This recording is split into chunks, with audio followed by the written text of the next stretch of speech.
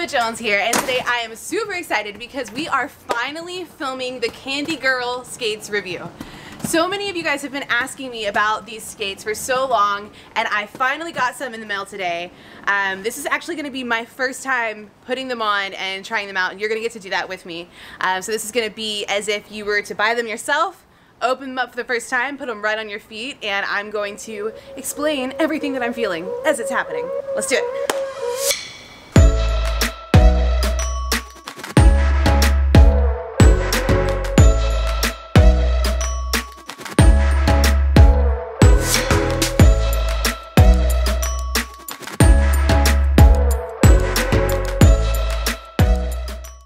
When you get your skates in the mail, they're going to arrive in a box like this.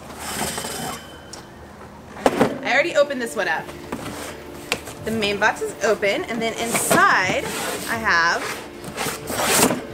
Candi Girl skate box. So this is what the box looks like. It has a little bit of shiny material there. It's pretty cute. And it actually just opens right. Oh, this is what it looks like whenever you open it up. If you want to get in here. They come in plastic bags to protect them, so I'm going to take one out. There's the bag. It has some nice paper and plastic and things stuck in here. Alright, and then this is the skate. So I have seen a lot of my students skate in these. I've witnessed people skating ramps, people that have just pulled them out of the box still have the same wheels and bearings.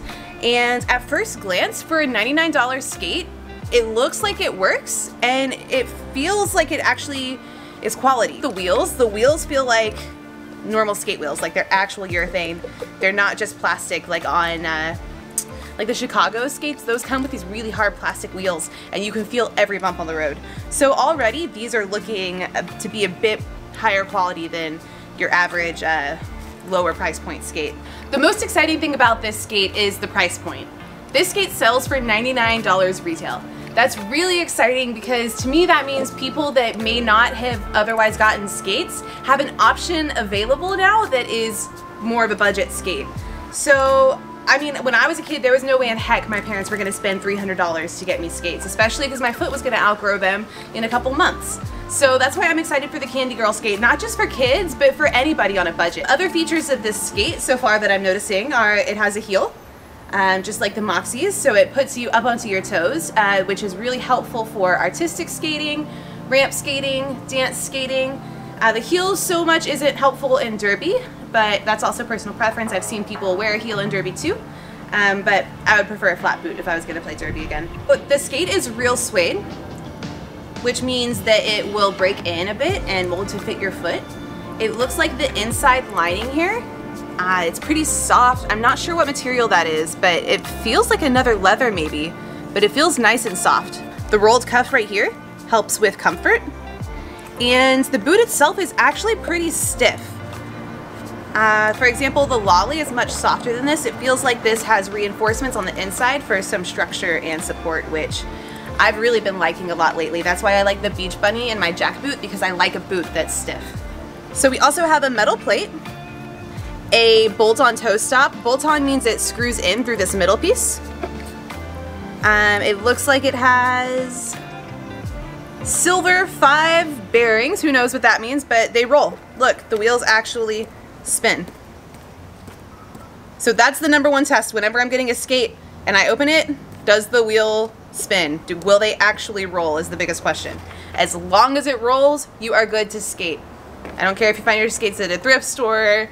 I don't care if the wheels are almost all the way worn down. As long as it can roll, you can roller skate. Looks like it has this little instructional sheet, which is actually pretty handy if you want to take a look at that. It tells you about your toe stop bolt. You can tighten the trucks. So that's a nice little diagram there. The next step now is for me to put them on and see how they work. So let's go out front, I'll get laced up, and let's go for a skate.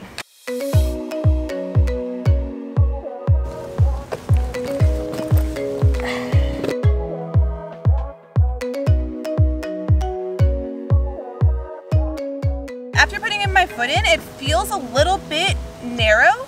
I can feel it squeezing at the ball of my foot, but it's not uncomfortable. That might be something though that if you have wide feet, these might be a little narrow for you.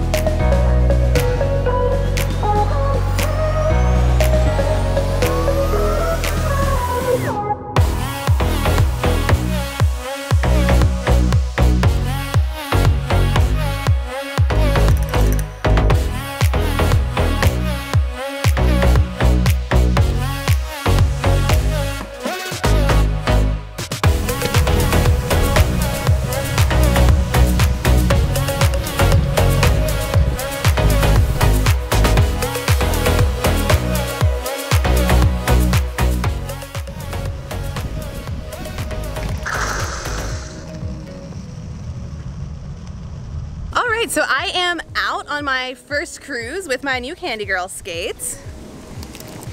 And I've got to say I am incredibly impressed. Like for $99, this has got to be one of the best skates you can get.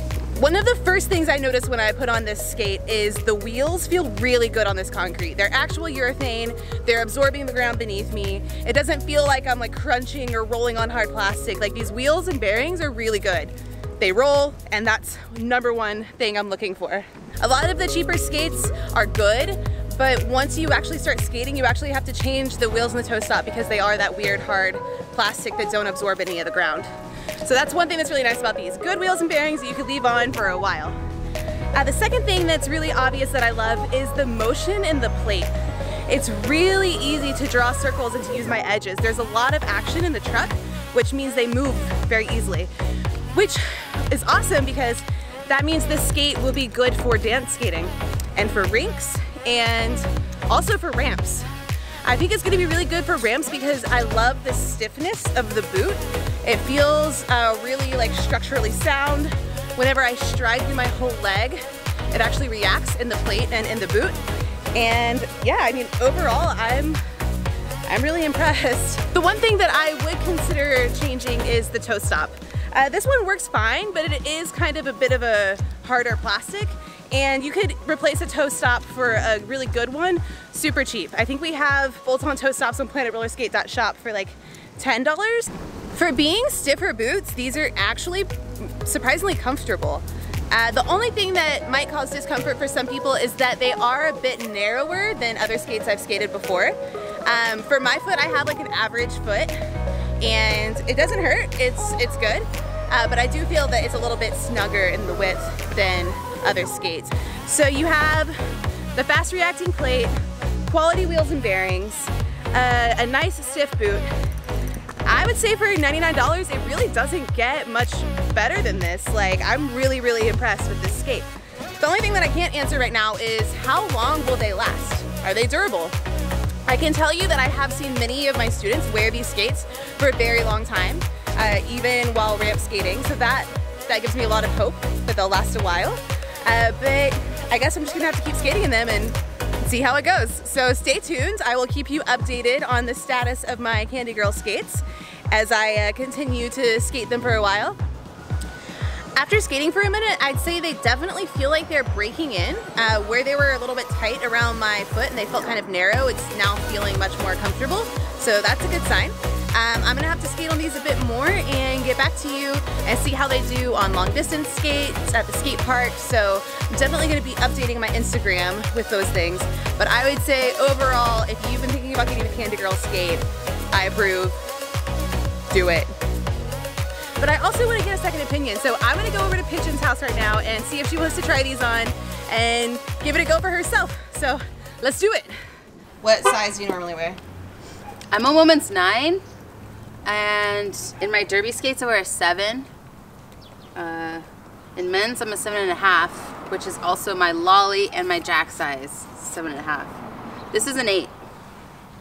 I have very different feet than Indy. I have very wide, flat feet. Very wide. I mean, for a lady wide, it's probably more common than we all think. So right off the bat, the outer shell feels way more sturdy than the tongue. So they're nice laces. They're stretchy laces. I like that. Yeah, the tongue folded up on me, but like it wasn't. It didn't like twist, but it didn't matter that the tongue, because the boot is structured enough that like it's not that it needed like the tongue to hold in place, you know? Yeah. These definitely fit. These fit me.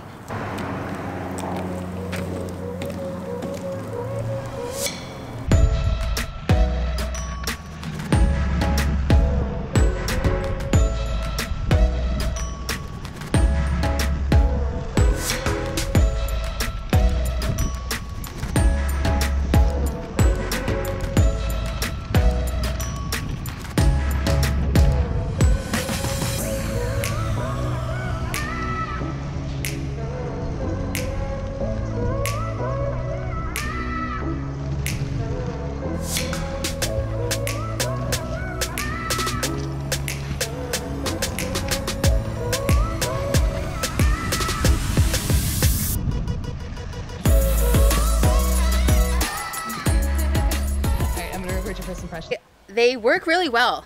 I was able to adapt to the way that the skates are made pretty quickly.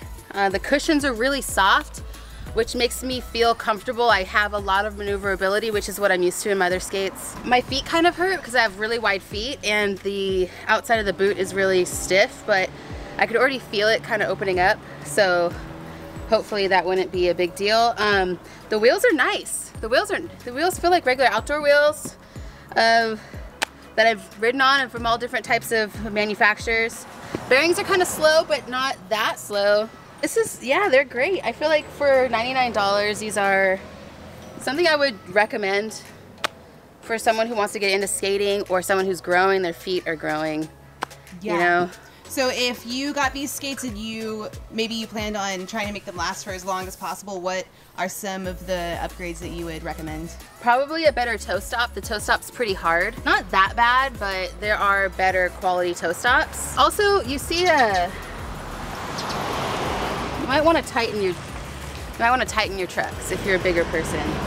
Yeah, tighten the trucks if you're probably over 150 pounds, just a little bit, because I'm about 200 and it's coming up right there, which shouldn't be an issue, but for longevity, that could really wear out your cushions. Yeah, the plate's not bad. It's a basic, you know, Chinese-made aluminum plate with no brand name. Do you think it will break in to fit your foot if it's wider? Or do you think you would order a size up just to have more room? Me personally, I would probably order a size up. Since my feet are wide, it's kind of pushing on the side and yeah, people online said they definitely break in, but I feel like I put those on and they were a little big for me. I had room in the toe, but I kind of liked it. It was fine being a little bit bigger for me. Yeah, so I mean, I'm a 9, woman's 9, but E width. So, and it's definitely pushing on the side, but everywhere else it fits perfect. It fits nicely, like lengthwise. The heel is actually a little big.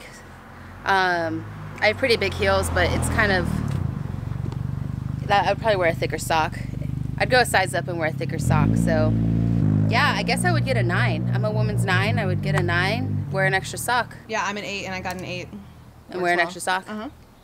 Maybe an insole, sport insole. Pretty good deal. Pretty fun.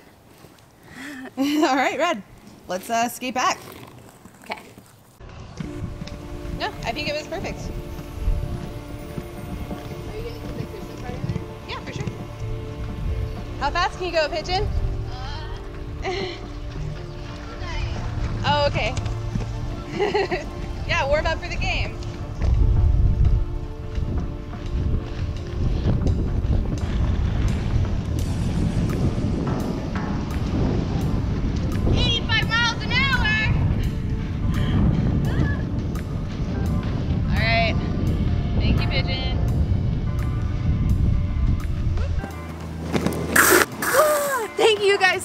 For watching this episode of Planet Roller Skate. If you've ever tried the Candi Girl skate before, let me know how you liked it in the comments below. I'm sure everybody else reading the comments would love to hear more opinions, so give us your own review. Be sure to like, comment, subscribe, hit up planetrollerskate.shop to get your own Candi Girl skates. And until next time, later skaters!